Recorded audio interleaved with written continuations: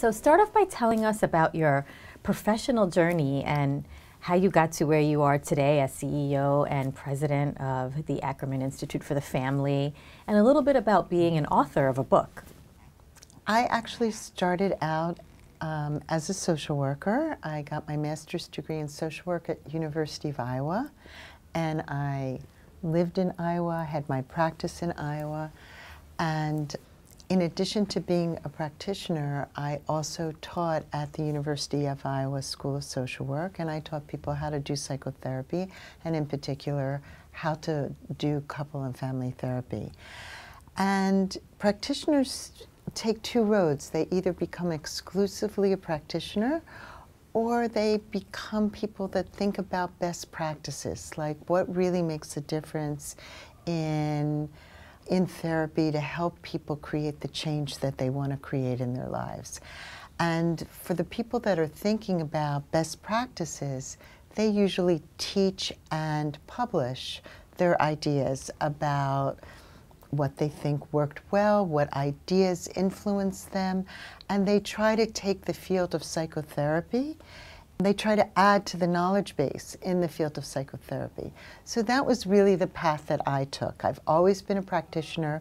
I've always seen individual families and couples. And at the same time, I've always been thinking about best practices. So that was part of the path that I walked in Iowa. So I taught at the university. And I also started a training institute in Iowa with other colleagues, where we were training people to think about what was then called family systems. And family therapy in the early days was a very revolutionary way of practicing, because most people were seen individually, and they were seen from a model that was primarily psychodynamic. And family systems theory said that you want to understand the problem that you have in the context that it occurs. And so most of our difficulties happen in the context of family.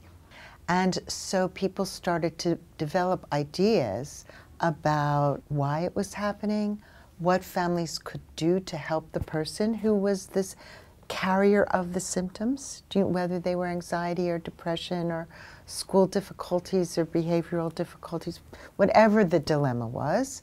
And they started to look at how family interactions influenced the development of the problem and influenced the solution of the problem.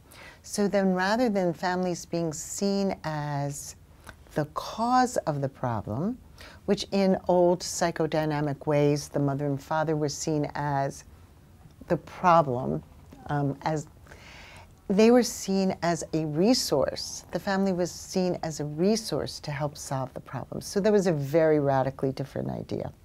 And so we began a training institute, as there were many other training institutes in the United States starting at that time, about how to train individual therapists to become family therapists. As part of that, there was a national organization that was formed of teachers and trainers of family therapy, and I became involved in that organization.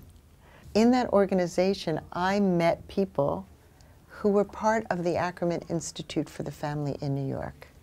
And over the years, they saw the development of my work, because we presented work at these conferences that we were doing, and I saw their work. And when they were looking for a new CEO and president of the Ackerman Institute, they asked me to apply for the job.